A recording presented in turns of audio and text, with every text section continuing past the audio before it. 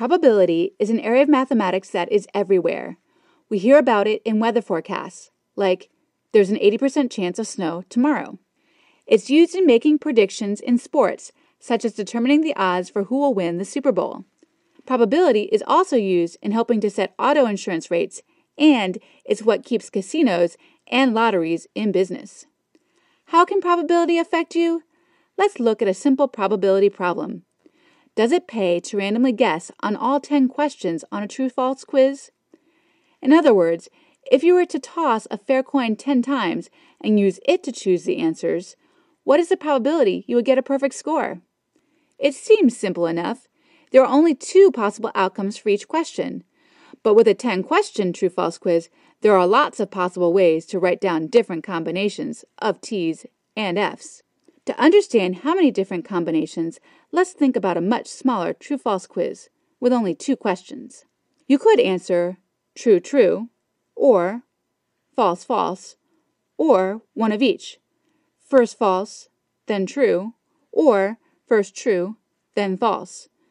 So that's 4 different ways to write the answers for a 2-question quiz. What about a 10-question quiz?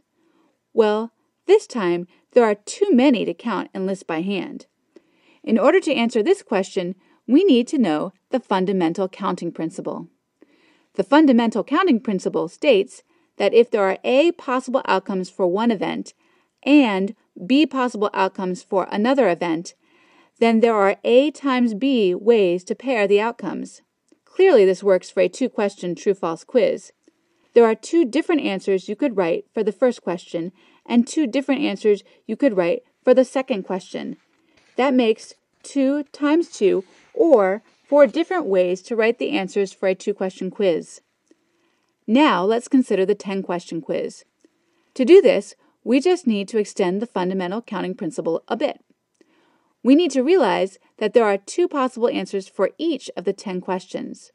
So the number of possible outcomes is 2 times 2 times 2 times 2 times 2 times 2 times 2 times 2 times 2 times 2. Or a shorter way to say that is 2 to the 10th power, which is equal to 1024.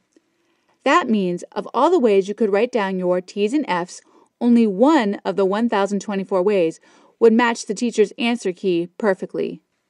So the probability of you getting a perfect score by guessing is only 1 out of 1024, or about 1/10%. Clearly, guessing isn't a good idea. In fact, what would be the most common score if you and all your friends were to always randomly guess at every question on a 10-question true-false quiz?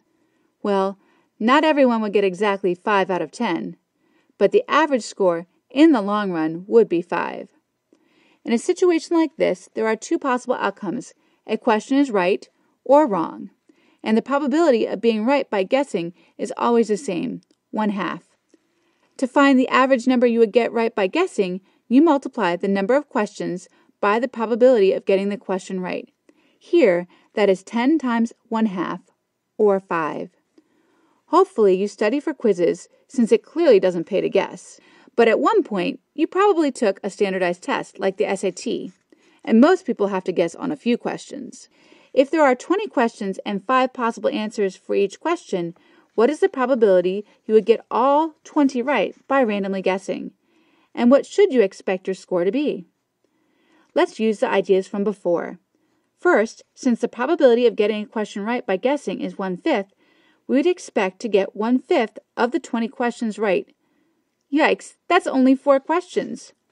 Are you thinking that the probability of getting all 20 questions correct is pretty small? Let's find out just how small.